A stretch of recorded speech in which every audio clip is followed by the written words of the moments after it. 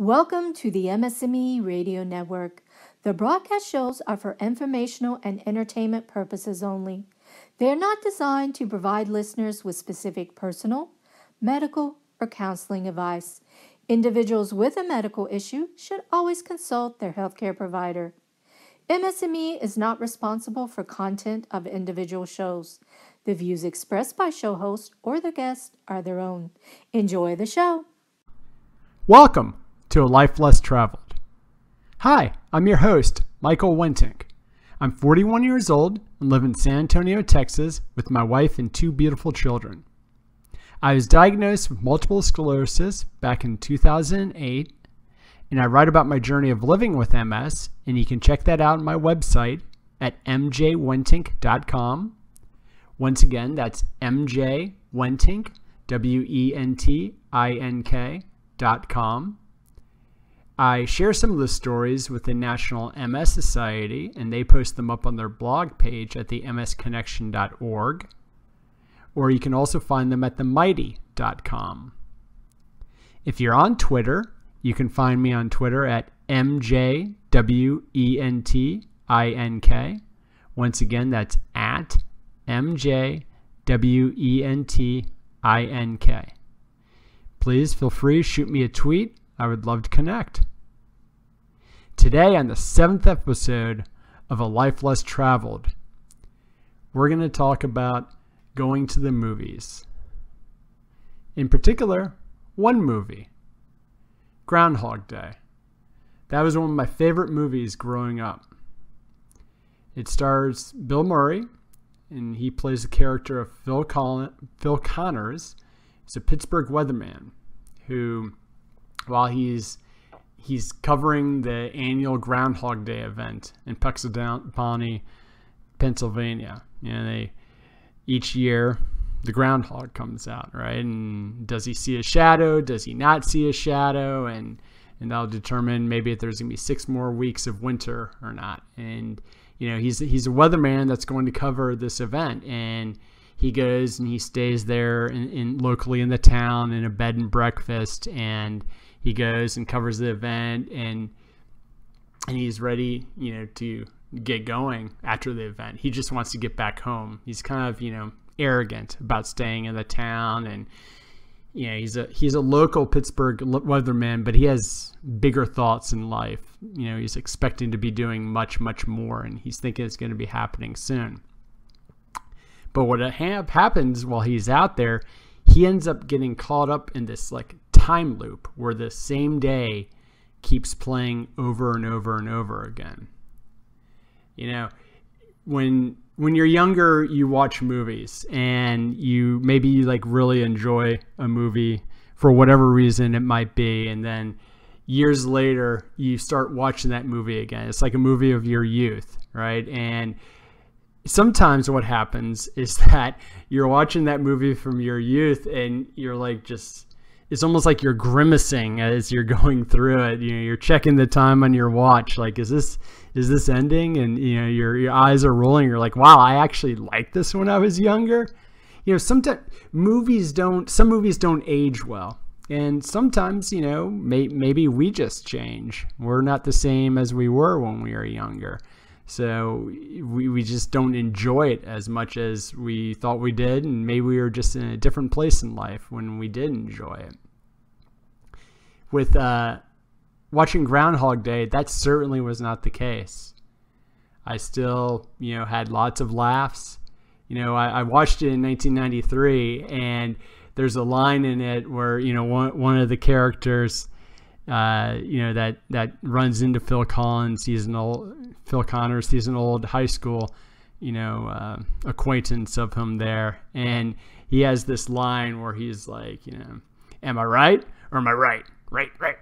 And, there's been very few times in my life where maybe I'm talking to my kiddos or, I'm talking to my wife. If I'm not thinking about it in my head, when I'm asking the question, well, am I right about this? It's like, I want to add in, or am I right? Or am I right? It's just it's hard not to just do it. It's one of those movies where the lines that they kind of just stick with you. And, something else that stuck with me is, when the character Phil Connors, he wakes up that first morning on Groundhog's Day, and his alarm clock goes off in the room, and it's like a radio alarm clock, and it starts playing the song, "I Got You, Babe," by Sonny and Cher. And the song's briefly on, and then the DJs come on. They are doing their silly jokes and everything like that. But so in our house, of course, on Groundhog's Day, I'm always playing "I Got You, Babe." It's playing on the radio, or it's playing throughout our house. That's where our children wake up to for school. And I always have to make a joke, or maybe I go into the room and I wake them up, but then I come back later and I'm doing the same thing again. It's just, again, it's one of those movies that it stuck with me. Maybe it's just the humor of it, kind of just, really connected with me. And so on this Groundhog's Day, we decided, it was on a Friday, and let's have a family night and let's watch the movie again. And it was not a situation where I was grimacing through it and I was like, wow, I can't believe I liked this movie when I was younger. It was, situation where I was like, this is an awesome movie, and still had plenty of laughs. But as I was watching it, I was just getting this feeling inside, and I couldn't quite place what it was that I was feeling. And then at a certain point in the movie, it dawned on me. And this 1993 classic, this 1993 movie, it had so many parallels to me for being diagnosed and living with multiple sclerosis. I mean, just think of how bizarre that sounds, I know, but that's just, it was just striking me during the movie. I was like, well, this is, and I would pause it because I'd be talking to, my kiddos about certain things. Because, it is, if you haven't seen the movie and if you're interested in showing it to your children, there's adult themes in it. There's no bad language or anything like that. Not a lot anyways, but there's just certain things where, when my wife and I, when we watch a movie that's, not a G-rated movie with our children, sometimes I'll pause it to kind of explain certain situations or things that are happening, and help them understand, and, just make sure that they understand what's going on in it. But, as I was, going through the movie, I was just struck by how many just parallels it had to when I was diagnosed and how I felt. I related to this guy that was, living in this time loop. I mean, the character Phil Connors is not that necessarily reminded me of a person when I was younger. I mean, he's an arrogant weatherman who's looking to hit it big somewhere else. But it was the situation that he found himself in. He went to the Groundhog Day, event, and he wanted to hurry up and leave it as soon as it was done. And so he was ready, getting his crew together. He's like, all right, let's head back to Pittsburgh. We're out of here. But he ended up getting caught up in a snowstorm. Ironically, he's a weatherman, and he had said that there wasn't going to be a snowstorm. It ended up being a blizzard. So the roads were closed, and they weren't able to travel back. So he had to go back to where he was staying, and that was, the local bed and breakfast there. And so he goes back to his room. He doesn't want to hang out with this crew or anyone else that's there. He just, wanted to be by himself, And he kind of was holding himself above everyone else. Like, oh, you guys go, some dinner. I'm going to go back to my room and, do what people like me do. I don't need to be around you all. And so, he goes back to his room and he goes to sleep, and he wakes up the next morning and he hears, "I Got You, Babe," on the radio. 6 a.m. The alarm clock radio goes off. And he starts thinking, okay, this is weird, and then sure enough, because it's near the end of the song when it's playing, and then the DJs start talking and they're saying the same thing again. And he's like, well, what's going on? I mean, you guys, he was thinking they had like the same record going again. And so then he's walking around, and he's starting to get ready for the day, and he looks out the window and realizes that there's no snow on the ground. And he's just so confused. He's like, what is going on? How could that blizzard, how could all that snow be gone? And he leaves his room, and everything just starts happening over and over and over again. He's running into the same people. They're having the same conversation, with him. How did you sleep, Mr. Connors? And how's your day going? Are you going to the Groundhog Day festival? I mean, it's just all these things, and it was freaking him out. And in a way, when you're diagnosed, this was the first stage of being diagnosed, where Phil, when he woke up and all this was occurring, and in this chronological order of these things occurring, it was like he was stunned. He was shocked. He didn't know really how to respond. And as things kept on happening, where it's like the Groundhog Day festival happened again, and then they couldn't leave again because the blizzard was hitting, and he was stuck in the town again. It was like, for him, it was like this giant deja vu. I mean, it truly was, like a giant deja vu. But as he tried to explain it to people, they couldn't really understand what he was saying. They couldn't get inside his head. They couldn't connect with him. He felt like he was just on this island by himself. And, that first stage of being diagnosed, with MS, that's kind of what it's like. First, you have that jarring shock where it's like this slap in the face, where it's like, whoa, what's going on? And then, you're trying to explain to people or talk to people about what you have, and it's hard to explain when it's happening. You want people to know what you're saying and to hear what you're saying, but it's really hard to do that. And that was what was happening with him. And then, he kind of progressed to the next stage where, he was having this realization period where he was like, well, this is 3 or 4 or 5 days in, where he kind of just, he keeps waking up and the same things happening over and over and over again. And I think for a lot of people, they react many different ways to being diagnosed with a disease like MS, or, in my case, it was MS. And, for Phil Connors, when he was having this realization that he was stuck in this time loop, and there was, to his best of knowledge, like there was nothing he could do about it, he almost kind of, came to this realization where he's like, well, this is actually pretty cool. I can eat whatever I want. I can drink whatever I want. I can do whatever I want. There are no consequences to anything.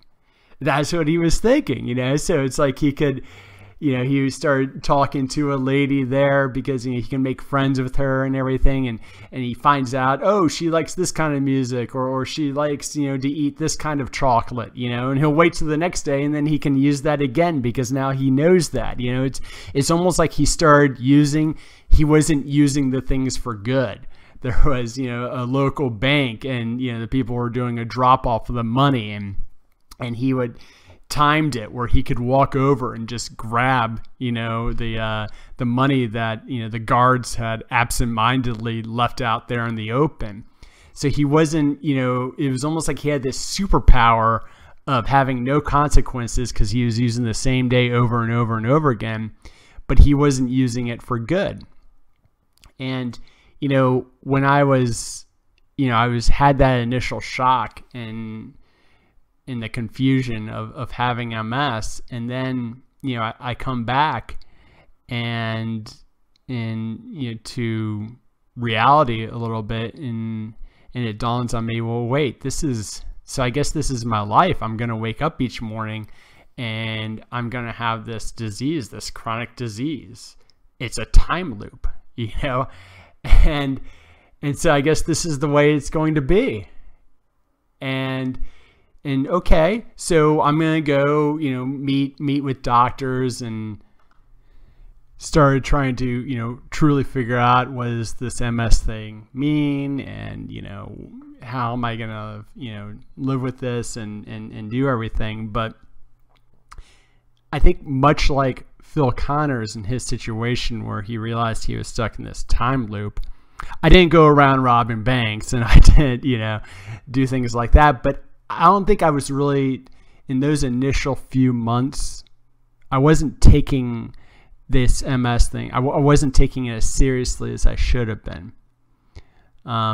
He might have viewed it as a superpower, and obviously wasn't viewing having MS as a superpower. But I wasn't realizing that I needed to be taking care of, you know, my body, and I needed to be focusing on that future ahead. Like, this is serious. This is potential. I mean, this is forever, you know, potentially forever. I mean, ideally there'll be a cure to MS. But, you know, this is something that's forever, and I didn't, you know, necessarily view it that way. I almost, you know, I wanted to just imagine, you know, some alternate reality where it wasn't really occurring. So as the movie progresses, you know, he has his fun. You know, he can eat as many donuts as he wants to do. He can spend lots of money, and, you know, and you end up, you know, having, you know, maybe girls like him because, you know, he's able to learn all their favorite things and stuff like that. But at a certain point, for, you know, the character Phil Connors, it dawned on him where it was just like, this is all there is. I'm stuck in this, you know, this is my forever, and I can't get out of this. And I keep living these days, and maybe I have a great day, you know, on this Groundhog Day. Maybe, you know, I make great connections with people, or maybe, you know, X, Y, and Z happens. The point is that then I wake up the next morning and it's all gone. All those memories are gone for everyone else.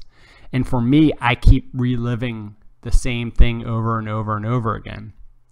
There's one line in the movie where, you know, he asked, you know, Phil was, you know, at a bar, he was talking to some local townspeople there, and he was like, what would you do if you were stuck in one place and every day was exactly the same and nothing that you did mattered?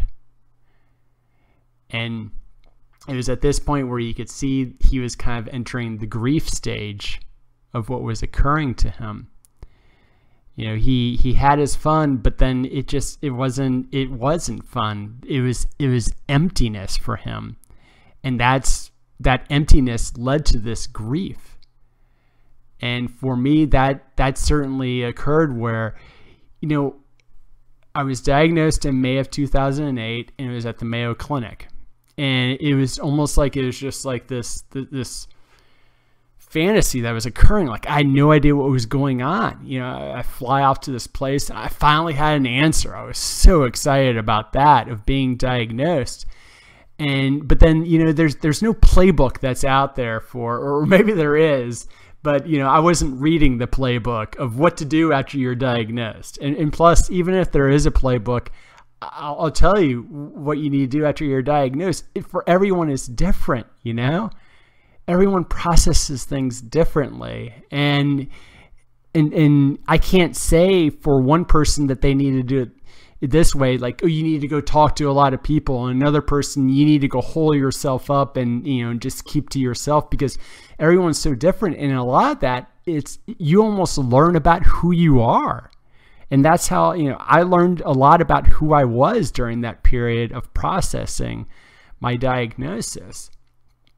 And the hardest part was really, it was just that despair, the grief part of it, where I don't want to use the words where I started feeling sorry for myself, but I mean, that's just, for lack of better saying anything else at this time, that's really what it was. I was like, you know, that stage where it's like, this sucks, you know, because you have that initial diagnosis and it's like, bam, and for me, the bam was a little bit easier to digest at that moment at the Mayo Clinic, because there was like a 10-year waiting period I had of trying to get an answer for all the health issues I was having.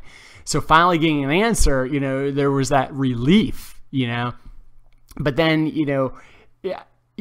3, 6, 9 months down the road, it's like, crap, this is actually happening. I'm literally taking a shot every day. I have, all these doctor's appointments and everything is going on in my vision. And, I mean, it's nonstop. And it did become like a grief period where I was feeling sorry for myself. And, I was withdrawing, from my family, because I was like, this isn't, for them, it's not fair. This isn't what they signed up for. For me, it's like, why is this my life? Why did I have to get MS? And, I didn't, in the movie, Phil Connors, he inflicts harm on himself. I didn't do anything like that, and I didn't think that way at any moment. But, it's, during the movie, he was trying to, walk out in front of a bus. He wanted to see, like, this, nothing I do is going to change anything. And it's like he'd get hit by that bus, but then he'd wake up the next morning, I got you babes playing. It's just like he couldn't break the loop even when he was doing that. And I was caught in my own loop of being diagnosed with MS and feeling sorry for myself, and just like, I can't believe that this is it, this is my life. But for me, and much like in the movie with Phil Connors, at some point I started to make peace. I made peace with, this is it. I do have MS, and this is part of me. And this doesn't have to be a bad thing. Yeah, I mean, living with MS is always going to suck. I mean, but I can become a better person. I can embrace this. There are so many things that maybe I wouldn't have done in that that other life that I was living, and I'm on a different path now. I'm on a life, a life less traveled, and there's a lot of good in that to see. With the writing that I do, I would never be writing now if it wasn't for being diagnosed with MS. And even within the movie, that started occurring with Phil Connors, where he realized he wanted to make himself a better person. He wanted to help people. This arrogant weatherman who just wanted to go get a better job somewhere else realized that there's a lot more to life than that. And he started to become a better person. He learned to, play a musical instrument. He was, helping out people all around town, knowing, when they needed these old ladies that always needed to get their car, tire changed at the same time every day, catching a kid falling out of a tree at the same time every day. And, for me, it's like, I embraced it. I embraced having MS, and, I started baking. That's something I would have never done if I wasn't diagnosed with MS. I spend a lot more quality time with my children that I would have not had the opportunity to do if I was still, in my previous career.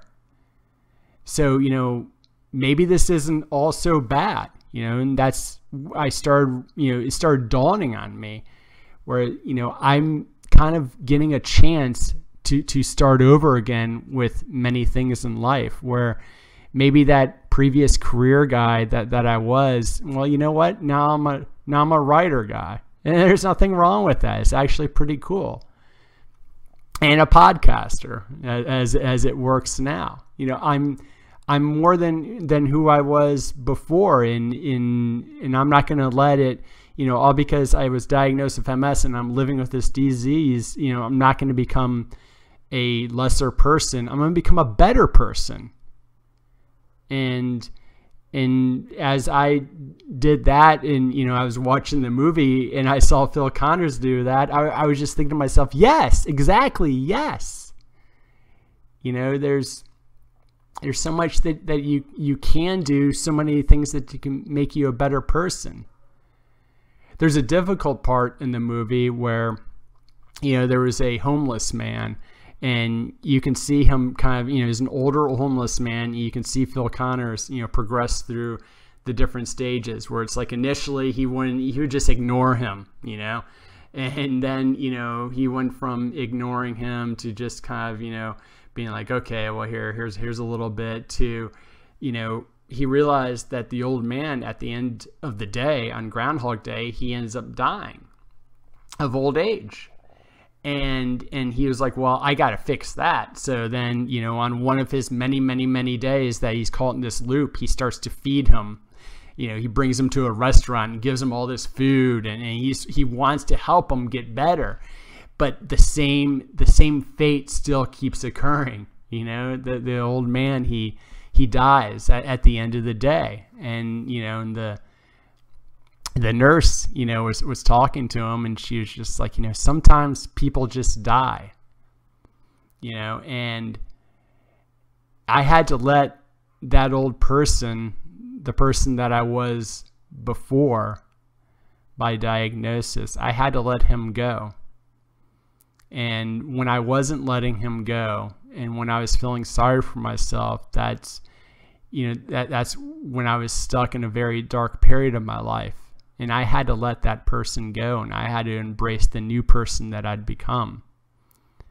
And the same thing had to happen with Phil Connors, where he had to let that old person that he was, that arrogant, uncaring person, he had to let him go and become a newer and better person.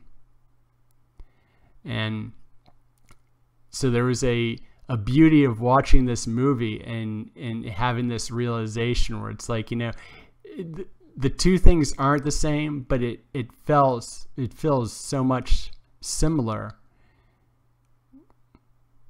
I hope you enjoyed our discussion today, and you check out my next Life Less Traveled. You can read my stories on my website at mjwentink.com. Once again, that's mjwentink.com, or look me up on Twitter at mjwentink.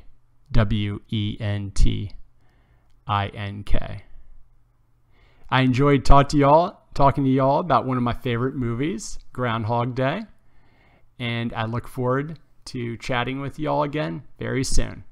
Bye.